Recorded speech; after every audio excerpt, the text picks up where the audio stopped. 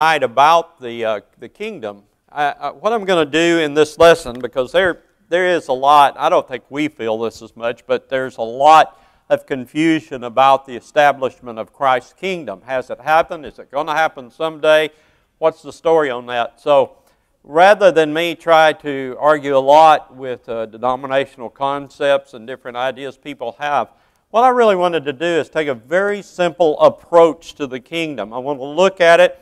And I've chosen this to ask questions and then answer them forthrightly with Scripture in ways that I don't think you can misunderstand, so that we track in our minds what God's purpose was, what Christ said would take place, and what actually happened in regard to the kingdom of God. So we'll look at this evening. You might consider this a lesson on considering the kingdom, considering the passages that talk about that, and what do we know about them. And I'm going to start you, and there are actually several Old Testament passages, but there are some that specifically mention the concept of a kingdom, and I want to go to those in the book of Daniel. So I want to start by asking, and there's lots you could talk about what I'm about to bring up, but we'll keep it pretty simple. What did God say He would set up? What was He going to do? He said He would set something up, so what is it? And we read about this in Daniel chapter 2, and you'll remember this section of Scripture, verse 34 and 35, but we'll not study it as intricately as we could on other occasions. He says this, as you looked, this was Nebuchadnezzar had a dream, Daniel's interpreting the dream. He said, as you looked, a stone was cut out by that was not by human hand, by no human hand. It struck the image that represented the successive empires, including Nebuchadnezzar and future empires down to the days of Rome. It struck the image on its feet of iron and clay, and it broke them in pieces. But that stone that struck the image, it became a great mountain, and it filled the whole earth. Okay, that stone represents God's kingdom that He was going to establish, and how it would usurp and take the place of all these other kingdoms. Now, it goes on to say at verse 44, as it lists the series of great empires and ends with that fourth empire where we would have, obviously, kings during that day. In the days of those kings, of that fourth empire, the God of heaven will set up a kingdom which will never be destroyed. Now, you want to think about that a moment. God's predicting there will be a time when the kingdom of God will come. It will come during the days of the kings of that fourth empire. For tonight's sake, we can't go into all of that. You've heard other lessons perhaps about that. The kingdom shall not be left to other people. It shall break in pieces and consume all these kingdoms. It shall stand forever. So God was going to establish His kingdom. He told a time period when that would take place. And the New Testament shows the fulfillment of that. I'm going to add another thought from the book of Daniel, because He promised to give His Son something that relates to the kingdom. Okay, let's look at that for a moment. This is in Daniel 7. And in that section of Scripture, verse 13 and 14, listen to this description now. He said, I was watching. This would be Daniel talking about this. I was watching in the night visions, and behold, one like the Son of Man was coming with the clouds of heaven. He came to the Ancient of Days, which is God, and they brought Him near before Him. So what's the picture? The picture is He's going with the clouds, but He's going up to God, and He is brought before God. And then it says, to Him was given, now listen to this description, given dominion and glory and a kingdom, and that all people, nations, and languages should serve Him. His dominion is an everlasting dominion. So He's not ruler over one of the kingdoms of the earth. His dominion is an everlasting, age-long dominion, which shall not pass away. And His kingdom, I think this is interesting. He doesn't just say His kingdom will never be destroyed. He says it is the one that shall never be destroyed. Well, taking into consideration in chapter 2, He said God's going to establish a kingdom that shall never be destroyed. This pinpoints that we're talking about that same kingdom. His kingdom is the one that shall never be destroyed. So we're not talking about a kingdom that will last a period of time, but is a forever kingdom. All right? Now, we move from the Old Testament and start on the pages of Matthew, Mark, Luke, and John and talk about what they're talking about. And let's take on the earliest of that time period, and that's the days of John the Baptist. And let's find out, what was it that John the Baptist preached during that time? When he came on the scene, it says, in those days, John the Baptist came preaching in the wilderness of Judea, saying, to repent, for the kingdom of heaven is at hand. At hand typically means close by, nearby, on the verge of happening, or in close proximity at the very least. The kingdom is at hand. Now you would kind of have to look at it this way. You've got in the Old Testament Daniel and some related passages saying a kingdom is coming, a throne is coming, God's going to put His Son upon the throne. And then you get to your New Testament, very early on, what you read is, the kingdom is at hand. What kingdom would you guess they were thinking about? There's a kingdom that's now close. It's about to take place.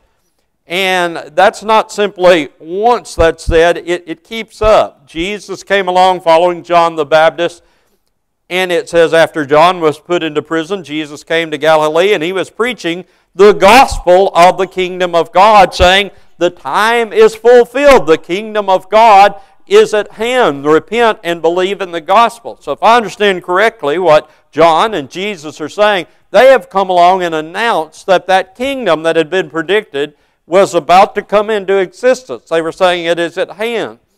Now, I would think that that alone would tell us that we're kind of now very close in our Bibles to the time period where we would expect that kingdom. From that time forward, Jesus began to preach and to say, repent, for the kingdom of heaven is at hand. I guess I would ask the question, anybody that might say, well, I don't think that kingdom's been established yet, I would ask the question, what happened? It says repeatedly, it's at hand, it's here, it's almost going to take place. Jesus said to them, I have to go preach the kingdom of God to the other cities. So this is something I'm pointing out. He preached all over the place because that's the reason I've been sent. I'm here to talk to you about the kingdom of God. Jesus went through every city and village, and He preached, and He brought the glad tidings of the kingdom of God. The 12 were with Him as He went around.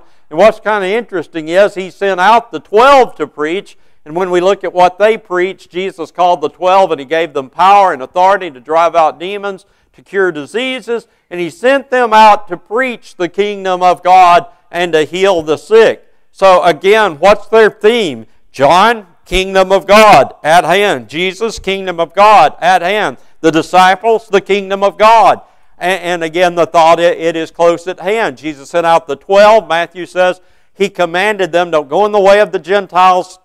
Do not enter a city of the Samaritans. Go to the lost sheep of the house of Israel, and you go and preach to them and say, the kingdom of heaven is at hand. I don't know, I don't know how you take your Bible, but when it keeps saying, in that time, in that place, in that opportunity, the kingdom was close at hand, I believe that it must have been close at hand, and that we have to take that seriously, and that He's saying it was about to be established. And we have every evidence, of course, that that came about. As a matter of fact, Jesus, 3 occasions, or 3 scriptures, we'll put it that way, it might be an overlap of information in different gospel accounts, but He had a discussion about when the kingdom would come, okay? The at hand, pretty good pinpoints it, but here's how He said it. Now, in Matthew 16:28, He said, assuredly I say to you that there are some standing here who shall not taste death till they see the Son of Man coming in His kingdom. Okay? Add all of that up in your mind. People standing here right now in this place, as Jesus stood there, would see the kingdom. It was obviously within a close lifetime of these people. You will not taste of death till you see this kingdom. At least some. And then in Mark 9, verse 1, assuredly Jesus says, I say to you that there are some standing here who will not taste death till they see the kingdom of God come or be present with power. So you're going to see the kingdom. Well, you people, right here, you'll see the kingdom come. This adds and supplements to the ideas at hand. That's said again in Luke 9, verse 27. You'll not taste of death till you see the kingdom of God. Again, if I'm going to kind of take things literally, I'm going to have to say, while Jesus walked the earth, they expected the kingdom to come. It was about to take place. And now it was so close that we know it's within the lifetime of these people that it will come. It'll be present. They'll see it. It'll be seen by many. Okay? We might ask the question, well, what kind of kingdom were we talking about? There's two concepts of all of this. I don't want to go into huge detail about this, but let me just explain something. There's a concept that Jesus was coming to establish a very physical-oriented kingdom where He would rule in Jerusalem and He would be seated on the literal throne and He would command armies and they would go out and kill people and establish His rule over all mankind. And that's one concept of the kingdom. But as Jesus comes along, people are asking Him about the kingdom and there are statements being made about it. And what He says about His kingdom doesn't really fit that concept.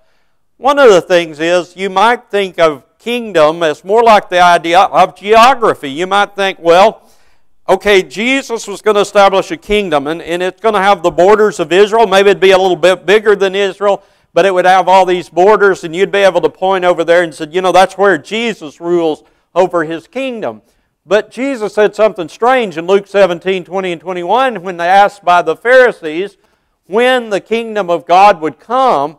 He says the kingdom of God does not come with observation. They won't say, see here or see there. In other words, you can't point over there and say, there it is right there. Now there's the borders of it. There we could go into it. For indeed the kingdom of God is within you.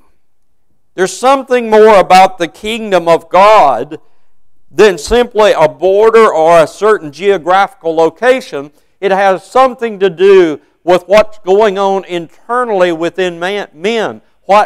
It is in our midst, but it's also within our hearts. The kingdom of God is not just about the rule of Christ on the face of the earth. It's about the rule of Christ in your hearts and minds. And that's what so much of it is about. While men look to geography, well, it's all going to happen right over here. Jesus is saying, well, you really can't define it quite like that. And then there's the question connected with that. Well, are we to think of Jesus as a king? Oh, quite definitely. But, again, shouldn't Jesus say what His kingdom's like and what kind of king He is? It's really not our place as interpreters of the Bible to come along and say, well, what I think it ought to have been was this physical kingdom where swords were drawn and Jesus shows His power and authority over mankind and slays the enemy and defeated Rome back there and all that. That's the kind of king I'm looking for. Well, that's the kind of king the Jews were looking for. But you know, when Jesus went before Pontius Pilate, He was asked about His kingdom. This is about not somebody else's kingdom, not a kingdom different from what God said would be established, but about Jesus' kingdom. And Pilate wanted to know, probably related to the trial of Jesus. He asked the question, in fact, he said, are you a king then? And Jesus' response was this, my kingdom is not of this world.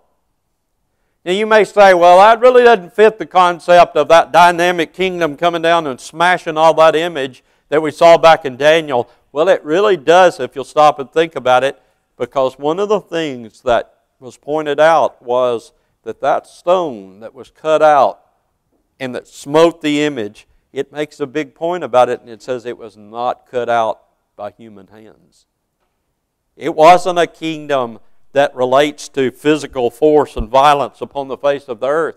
Jesus says, my kingdom's not of this world. And if that was the kind of kingdom he was going to establish, if his kingdom were of this world, then it would look like people sometime envision it. My servants would go out here and fight so that I would not be delivered to the Jews. But he said, that's not where my kingdom is from. That's not what it is. That's not what I'm establishing. So if you want a definition of the kingdom, that's where you need to find it. You need to look in your Bible and you need to see what kind of kingdom. He's telling you, the one that's establishing his kingdom is telling you. And Pilate responds, so you are a king then. And Jesus answered that, in other words, that's true, and you're saying it rightly. And when we come to our Bibles and start with the story of Gabriel telling Mary that I will give your son the throne of his father David, it is somewhat natural to think, well, he's going to be a king on a throne like David had been. But when asked that question, are you a king then? Jesus said, you're right, I am a king. That's why I was born, that's why I've come to the world. But listen how he describes his kingdom, that I should bear witness to the truth, and that everybody that's of the truth hears my voice. He just defined who his subjects are. Is he going to take a whip and a rod and a sword and go beat people into submission to become his subjects? He said, no. My subjects will be the people that will listen to me. My kingdom will be about people who will hear my voice and they'll listen to me and they'll obey me and they'll follow me. That's my kingdom. I'm not looking for physical territory. I'm not looking for a place on the globe where I could go settle in and say, I'm king over that region. I'm looking for hearts. I'm looking for truth to be inside of the human heart. Many people have pegged and said, well, the Bible said Jesus is going to sit up there on the throne in the city of Jerusalem and he's going to reign, and most believe he's going to reign there for 1,000 years and all of that. Did the Bible really say that? The Bible said where Jesus would reign. Where was that going to be? Did the Bible in the New Testament, as it interpreted this, what did it say? Does that fit some of these modern theories that people have about the reign of Christ? Well, I contend this, that the Old Testament told us very plainly at the beginning where Jesus would reign. And there are other passages that go hand in hand with this.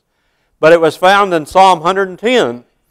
Now, Psalm 110 is quoted a whole bunch in the New Testament. Matter of fact, I may be wrong, but I wouldn't be surprised if it's the most frequently quoted prophecy of the Old Testament.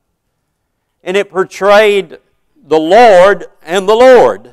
And he said, the Lord said to my Lord. So you might think of that as God the Father saying to God the Son, sit at my right hand till I make your enemies your footstool. The reign of Jesus was always portrayed in the Bible at the throne of God. God was always saying, at my right hand. Sit at my right hand, and you reign from there. That's where your enemies will be coming under your feet. Now, that's going to sound familiar. Sit at my right hand. That right hand of God, we're very familiar with that because I don't even know if anybody, if I made them right now, could quote a Bible passage or go to a Bible passage, but all of them know it's right there because it occurs so frequently. And one of the most impressive ones is at the very end of the book of Mark, the Gospel of Mark in chapter 16, verse 19. It tells us about Jesus and His death and His burial and resurrection. And then it says, so then, after the Lord had spoken to them, He was received up into heaven. Okay, that's the picture we have like it in the book of Acts. In the book of Acts, Jesus is ascending up into heaven. Okay? We know that. Jesus ascended to the heaven. He was received up into heaven. And what did He do? Well, Mark makes this point. He sat down at the right hand of God. Right then and there, Jesus sat at the throne of God. He was there, as Psalm 110 verse 1 said. And you just show you how frequently this comes up. It sounds familiar probably too, because on the day of Pentecost, Peter's quoting from that passage, and Peter says, when we read about this one sitting at the right hand of the throne of God, he said, David said it. He himself says. But it wasn't David that ascended to the right hand of the throne of God. That's why he's telling that in Acts. That's not David on the throne. But he says, the Lord said to my Lord. See, Jesus is David's Lord. Jesus is Lord over everyone, the living and the dead. The Lord said to my Lord, sit at my right hand until I make your enemies a footstool for your feet. And then he says this, therefore, let all the house of Israel know for certain that God has made him both Lord and Christ, this same Jesus that you crucified, he's now your Lord. They didn't believe that. When they hung him on the cross, they didn't believe he was their Lord. They didn't even believe he was a good teacher. But now Peter says, he's your Lord. He's the Christ. I've had several people say, of course it's not about liking a prayer, but they're impressed when Brother Carol White at the end of his prayer says, in the name of the Christ, or in the name of Jesus the Christ. He is the Christ. This Jesus whom you crucified, He's your Christ. He's your Lord. He's your King. He's over you. The terminology of Christ, I think all of you know this, means the anointed one. He's the one that's been anointed to be prophet, priest, and king. But as we look at it here in particular, king. That's where Jesus reigns, at the right hand of the throne of God. This is after He ascended. Matter of fact, Peter says, because He's up there now, He's pouring forth all this we're seeing happening on the day of Pentecost. He's up there reigning, pouring forth all this that you see in here. In the book of Hebrews, it says in chapter 1, God has in these last days, He's talking about other generations when He spoke other ways, but in these last days He's spoken to us by His Son, who when He had Himself purged our sins, He sat down at the right hand of the Majesty on high. What an amazing statement. It equals the statement made in the book of Mark. He has sat down at the Majesty on high. He has a place of honor. Let's go back just for a moment to the book of Daniel. And I want you to portray and picture in your mind now, and don't let corruptions of our day influence you. Read it as it really says it. Okay, here is the Son of Man. He's coming with the clouds of heaven. Okay, we all know that the angel said in Acts chapter 1, He shall come again as He left. He shall come again on the clouds of heaven. And it's real easy to slip over into this business of saying, okay, that's the second coming of Christ. He's coming back, and He's going to come back, and that's when the kingdom's going to start. Now wait just a minute. That's not what that says. He is coming with the clouds of heaven. But we're missing the point. He went with the clouds of heaven. Who's He coming to? Is He coming down here to this earth to start a kingdom? No. It says He's coming where? To the Ancient of Days. You see, what we're seeing in this passage is Jesus hasn't been up in heaven going back down to the earth. He's coming from the earth up to the Ancient of Days, up to God. Well, He gets to God, what happens? He goes up and they bring Him in before God, and then He is given dominion and glory and a kingdom that all peoples and nations and languages should serve Him. His dominion is an everlasting dominion that will not pass away. His kingdom is the one that will not be destroyed. Now, here's what I want you to do. Look in Ephesians. And look in Ephesians chapter 1. And look at the similarity. It's not like word for word, and he's not quoting Daniel. But look at what he says. Which He worked in Christ when He raised Him from the dead and seated Him at His right hand in the heavenly places. Okay, what had Jesus done over here? He had ascended to the right hand of God. He'd gone up before God, the Ancient of Days. and brought near to Him. So God has now in the heavenly places seated Jesus, and He is far above all principality and power and might and dominion and every name that is named. Not only now, but in any age, any time to come, Jesus is over all. He was given dominion and glory and a kingdom that every people, nation, language should serve Him. Even the common word in both texts is dominion, dominion, dominion. He will have dominion. He will have rule. He will have authority. And He put all things under His feet. Remember that again in Psalm 110. It says, "Sit thou at my right hand until I put your enemies under the footstool of your feet." Okay, right there. He put all things under His feet. He gave Him to be head over all things to the church. When we understand the Bible, we understand that the church is the established kingdom. Some people, they writhe at that because it's not what they expected. Well, Jesus was not what they expected either. The kingdom here is the church here. You know, when Jesus told Peter, "I will build my church and I'll give you the keys of the kingdom," that's an equation. He's just saying it a different way. He's calling it the church and the kingdom. And what we really realize is that the descriptions of the church fit the concept of the kingdom, and the descriptions of the kingdom fit the concept of the church. And I'll be back around to that and show you that proof in a few minutes. What did Jesus, Jesus is resurrected. We're not yet having Him ascend, but what did He tell the disciples to go do?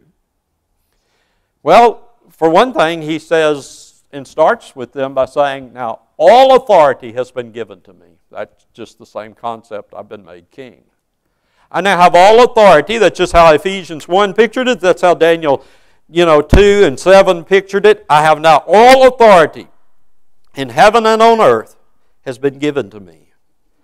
So you go and you make disciples of all nations, and you baptize them in the name of the Father and the Son and the Holy Spirit, teaching them to obey everything that I have commanded you. I'm your king now. I have authority over you. You go teach people, whatever nation they're in, not just among the Jews. Before He just sent them to the Jews. Now He said, you go to every nation and you tell in every nation that I have authority over you and I command you to do this, and you're to be baptized in the name of the Father and Son and the Holy Spirit, and you're going to do this to the very end of the age. In other words, you will keep doing this until my return.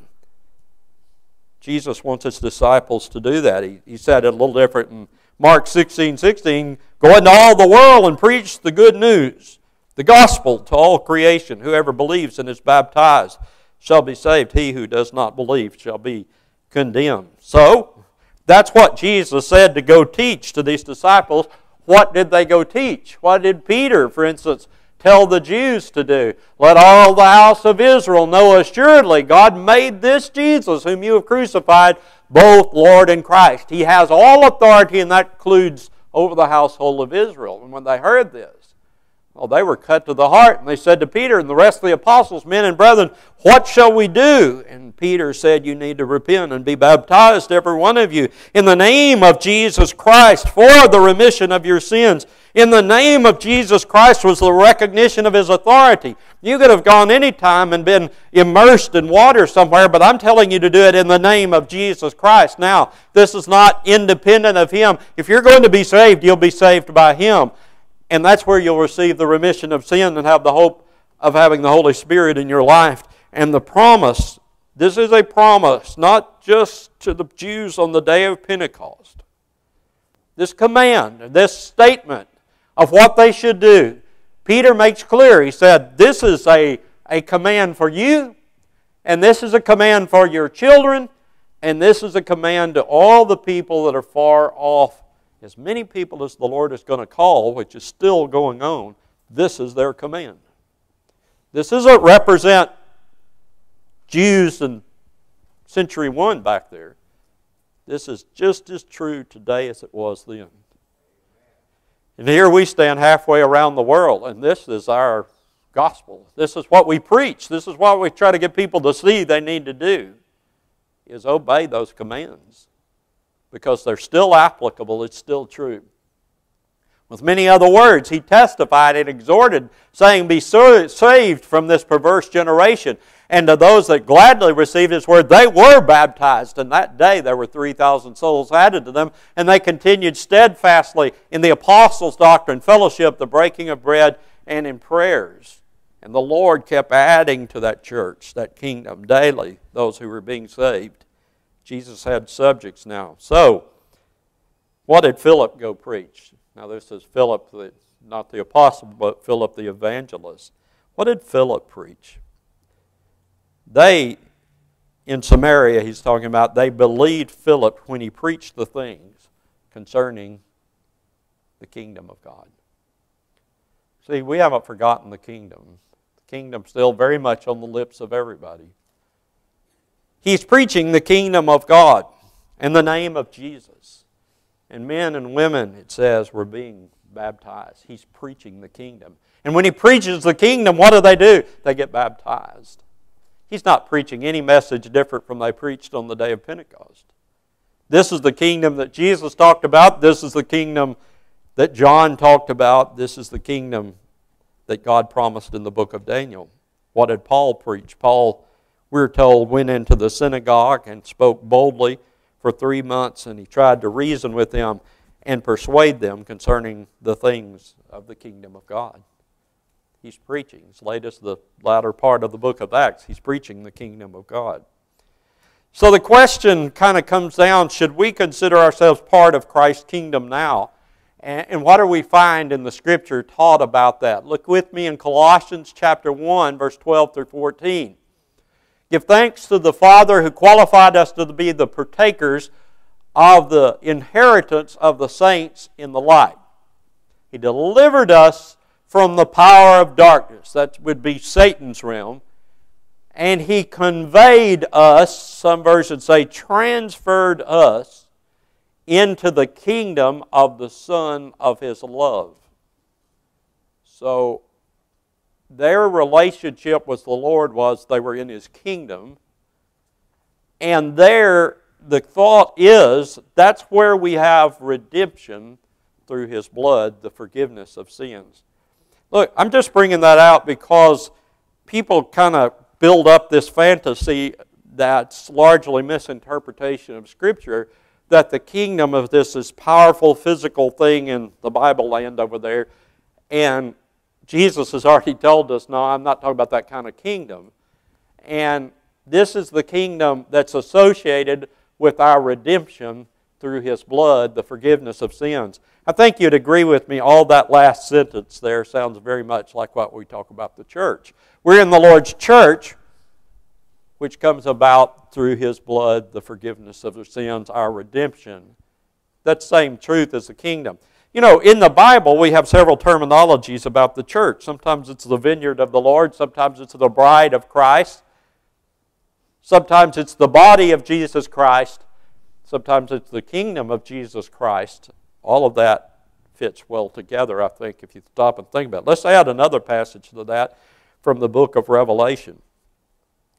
The book of Revelation, chapter 1, verses 5 and 6 says, which sounds like what we read in Colossians, says, to Him who loves us and released us from our sins by His blood, and He made us to be a kingdom.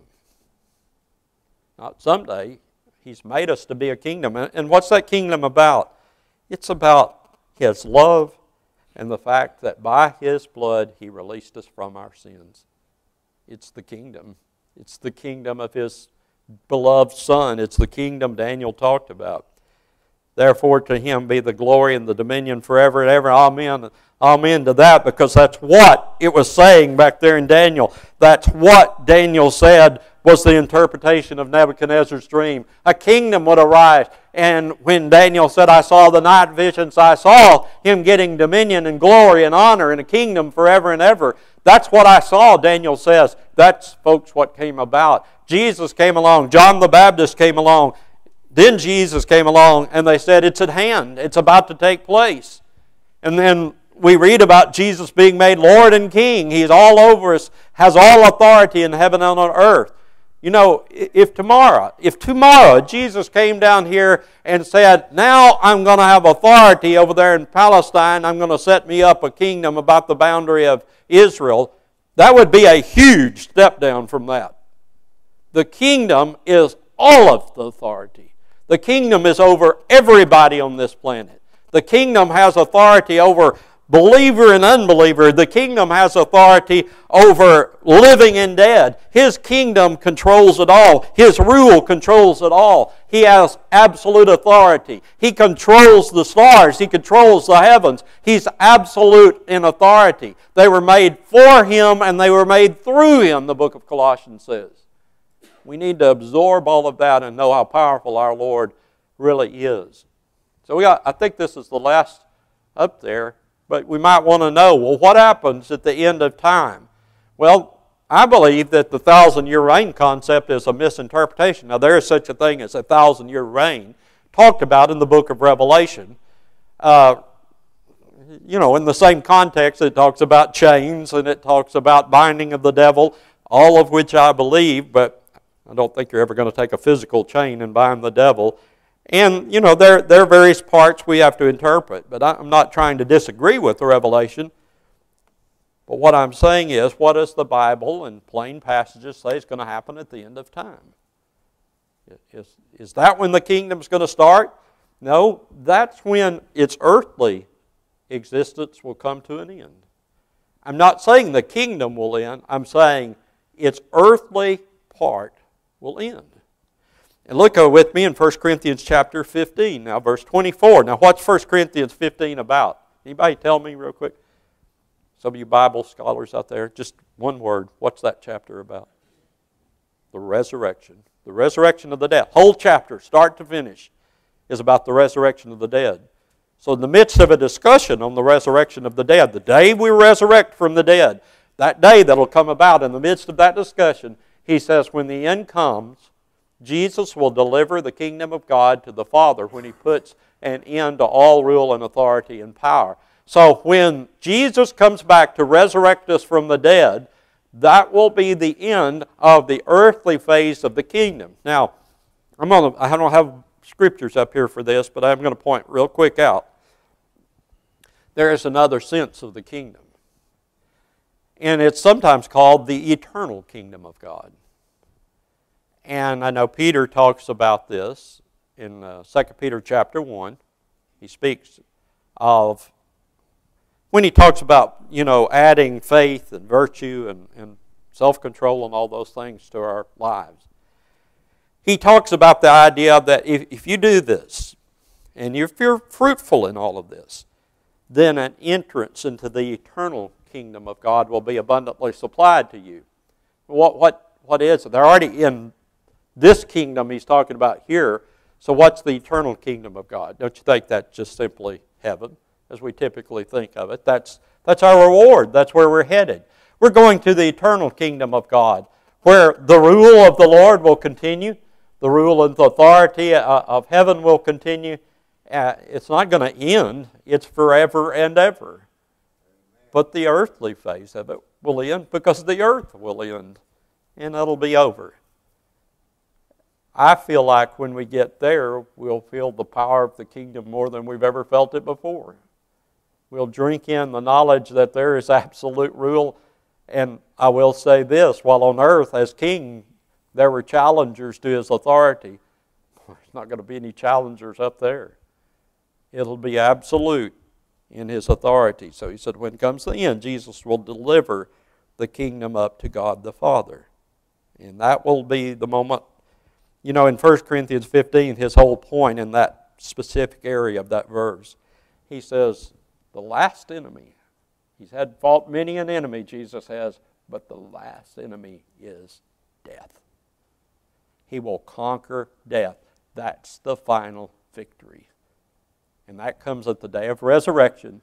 And on that day, Jesus can hand the kingdom over. And it all fits neatly together. The resurrection is the end. The earth is at an end. Now it's time to go to our home. And what a joyous day that will be. Thank God we have a kingdom. And it is a kingdom that cannot be shaken, as the Hebrew writer says.